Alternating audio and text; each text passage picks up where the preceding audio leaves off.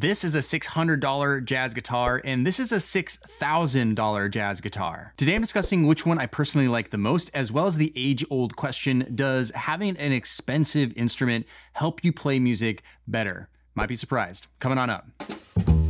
So whether you play sax, piano, bass, trumpet, or guitar like me, we've all wondered whether having an expensive or high quality instrument actually matters when it comes to improving as a musician. Well, I'm gonna discuss my personal experience with you, and then you can go ahead and decide for yourself. So this is my $600 Ibanez Artcore AF95 guitar. It's the very first jazz guitar I ever got when I was getting serious about actually playing it and wanting to have an instrument that kind of fit the style a little bit better. So I went on down to Guitar Center and thought to myself, I'll just get an instrument that sounds good enough, that will tide me over for now, and that will fit my current budget, which quite frankly was not very much. So I found this Ibanez, I played it, I thought, wow, this actually sounds pretty good, bought it that day, took it back home, and for the next 14 years, I exclusively played this instrument. Now, this guitar has gotten me through thousands and thousands of hours of practice. It's gotten me through hundreds and hundreds of gigs, and I have become a professional jazz musician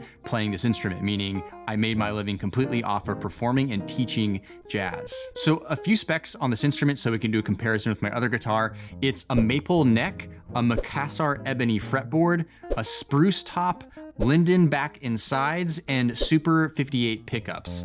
So this is a factory-made guitar. It's mass-produced on a big scale. Ibanez Artcores are in abundance all over music stores across the United States and elsewhere. Now this here is my custom-made Victor Baker 15-inch hollow body guitar. Victor Baker is an incredible luthier based out of San Diego. I first became aware of him when he had his shop out in New York City and always admired his instruments from afar. Now, truth be told, I'm really not a gear person. I really don't care about getting other instruments. That just goes to show you, I had my Ibanez for 14 years, never felt the need to change it. And in fact, it was only because of the begging of my wife, Philippia, who constantly would tell me like, Brent, you're a professional jazz musician. Like, why don't you have like a pro level instrument? And I'd always just tell her like, babe, like, listen, the guitar sounds fine. It sounds good. I don't like messing with new stuff. We could spend the money elsewhere. There's lots of other things we could do. And like, I'm getting along just fine with this instrument. But after year after year after year, she finally broke me down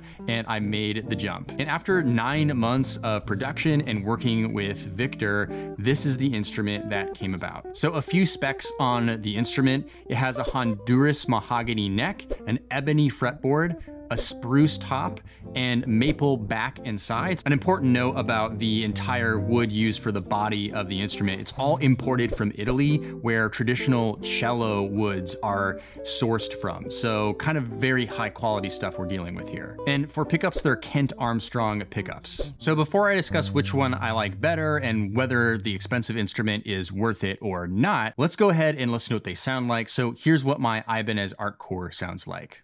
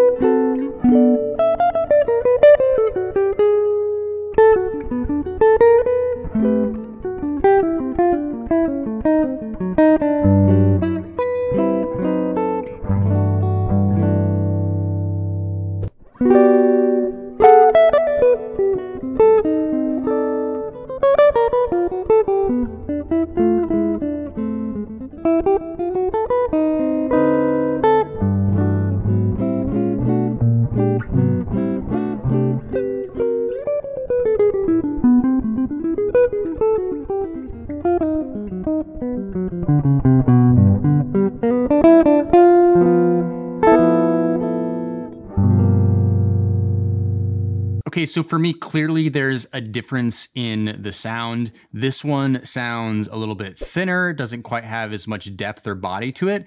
And the Victor Baker has a lot more depth and body to the actual sound. Now, an important thing though to talk about when we're talking about quality of instrument is how do they actually feel? Because that will really depend on preference.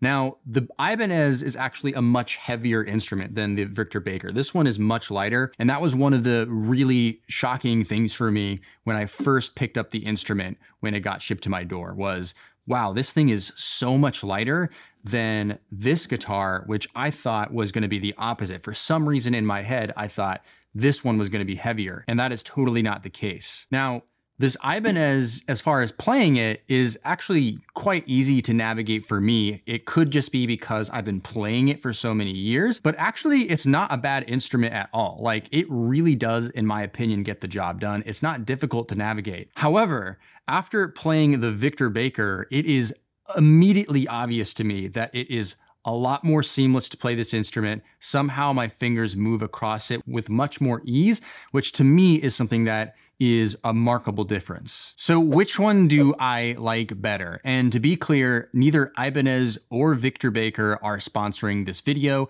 This is purely my opinion after playing both of these instruments quite a bit. Georgia, which one of these guitars do you like better? Do you like this one better? Or do you like this one better? This one or this one? Here, blink once if you like this one. Blink once. Yep, I kind of agree with you. So for me, it's not really even a competition. The Victor Baker is a far superior instrument. So if we're asking ourselves, does paying a lot of money, like $6,000, which is a significant investment for anybody, is it worth it? The answer to me is yes, 100% in my personal opinion, because this instrument is incredibly fun to play, it sounds great, and it looks absolutely incredible. And keep in mind, I'm a professional musician, so this is an investment in my career. And one more other thing to mention, this truly is what I would call my dream guitar, right? So this isn't an instrument that I will ever buy again. I will never buy another instrument that is quite like this instrument. It was custom made, took 9 months for it to get here.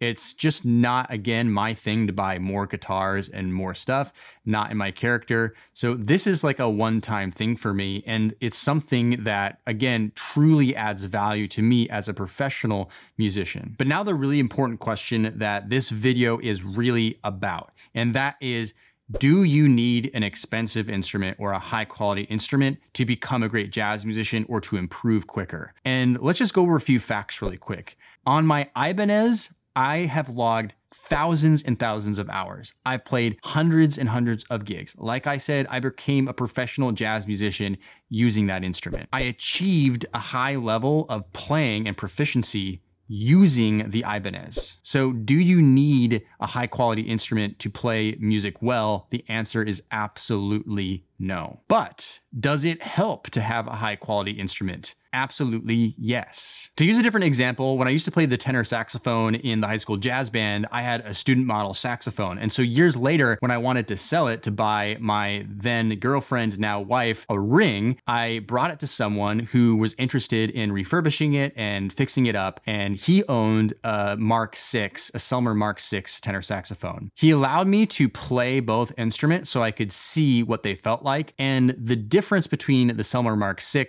and the student model tenor saxophone was completely different, like leakage of air. It was way, way harder to play the student model saxophone than it was the Mark VI. So the ease of which you're able to play an instrument will reduce the friction of being able to produce the music that you want to. But again, that doesn't necessarily need to stop you at all from achieving the technical ability that you want to achieve. It just simply reduces the friction. Now, another point is it's way more motivating to play a nice instrument that is really enjoyable to play and yes, even looks really nice. And it does inspire you to want to play your instrument more, which we all know is the only way to really get better at playing your instrument is simply by practicing. In fact, I was having a conversation with Victor Baker before doing this video, and this is a quote that he said to me. He said, "I always say the player is 80% the sound of my guitars. A developed player can do just fine on almost any guitar, but a pro instrument makes it way easier and a great guitar is more inspiring to play." So if 80% of the way you sound on your instrument has to do with you and only you yourself, I would highly recommend not letting the barrier of buying an expensive instrument, if that's your particular situation, or the thought that you need to buy one in order to play better, get in the way. Really make sure that you can play your instrument really well and know that you can achieve a really high level proficiency no matter what instrument you are playing. So now that you know it doesn't matter what instrument you play, you can still play jazz at a high level. Let's get to work. Click on the video on the screen right now, and I'll show you how to go from beginner to intermediate to advanced jazz player. I'll walk you through each and every step of how exactly to move up and improve, and it has nothing to do with what instrument you play. So go ahead and click that video on the screen right now. If you found this video helpful, please hit the like button. Make sure you subscribe to the channel, and we'll see you in the next video. Cheers.